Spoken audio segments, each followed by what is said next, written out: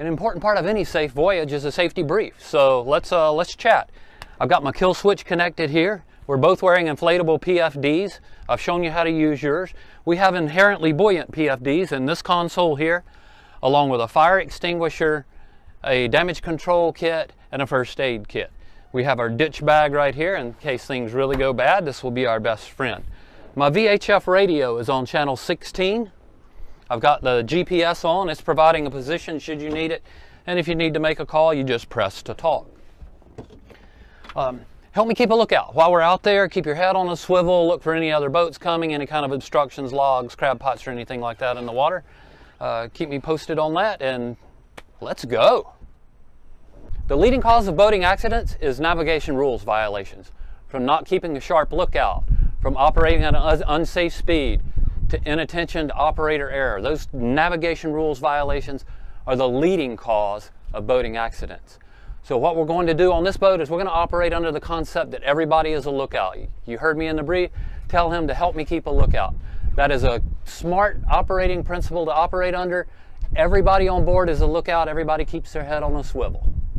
The most common navigation rule that results in serious accidents is not operating at a safe speed. Our speed should be based on the state of visibility, whether there's rain, fog, clouds, darkness, background lights, anything that would preclude us from seeing the other vessels out there. Waterways intersection where vegetation or there's intervening structures, jetties. Adjust that speed down accordingly.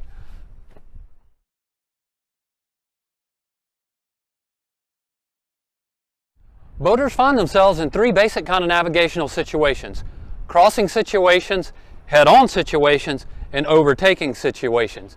The navigation rules tell us in each one of those situations, our actions have to be early and they have to be obvious. So let's get underway. We'll show you how to do it the right way and how to do it the wrong way. In each navigational encounter, we'll show you the right way to do it, and then we'll show you the wrong way to do it.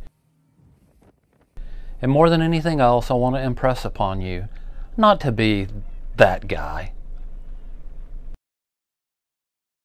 The first navigational situation is a crossing situation, and the navigation rules say that in a crossing situation, the vessel that has the other to its starboard or right hand side is the giveaway vessel. They have to take early and obvious action to evade the other vessel and should not cut in front of them. And here we have that guy holding his course for way too long, getting way too close, and making the other boater feel uncomfortable, wondering what that guy is doing. Now here are boaters doing the right thing. As soon as he realizes he's in a crossing situation, he sounds the correct sound signal, and he takes early and obvious action to cut well astern of the stand-on vessel. The second navigational situation is a head-on situation. And in this case, the navigation rules tell each vessel that they should take early and obvious action, and that action should be an alteration of course to starboard so that each vessel brings the other down its port side. In this instance, both boaters are doing the wrong thing. Both boaters held directly on each other until both boaters were probably uncomfortable and wondering what the other one was doing. Don't be that guy. And here our boaters are doing the right thing. They're taking that early and obvious action by altering course appreciably to starboard. And in doing so, they're bringing each other well clear down each other's port side. In this navigational situation, it's an overtaking situation. The vessel being overtaken is a stand-on vessel. The vessel doing the overtaking has to give way, and they can give way by going to starboard or to port of the other vessel. In this case, that guy comes way too close to the stern of the vessel being overtaken, probably making them uncomfortable and wondering what that guy is going to do. In this situation, our boater does the right thing by taking early and obvious action and passing well to the port of the vessel being overtaken. Hi there, boating friends. I'm Paul Bernard, the Recreational Boating Safety Specialist of the Coast Guard based here in New Orleans. This year for National Safe Boating Week, we're starting here in New Orleans with a hard-hitting, fast and furious segment on planning preparation and equipment. Preparation begins before you ever hit the water. Whether your state requires you to or not, it's a great idea to take a boating safety course. So get with one of our friendly volunteers from the Coast Guard Auxiliary or some other boating safety organization, or even online, and take a course today. Another important preparatory measure is having a courtesy vessel safety check done on your boat. Our friendly volunteers from the Coast Guard Auxiliary who teach that course will also come to your boat, check to make sure you have everything that you're required to have by law, and our boarding officers really love to see that. Before each trip, be sure to file a float plan, and with that float plan, you'll want to leave a picture of your boat. Another important part of preparation is that maintenance that we all love to do. Whether you do the maintenance yourself or take your boat into a service professional, don't skimp out on your maintenance. Before each trip, you've got to check the weather. Go online, look at a weather radar app. Go to the National Data Buoy Center and look at real-time conditions.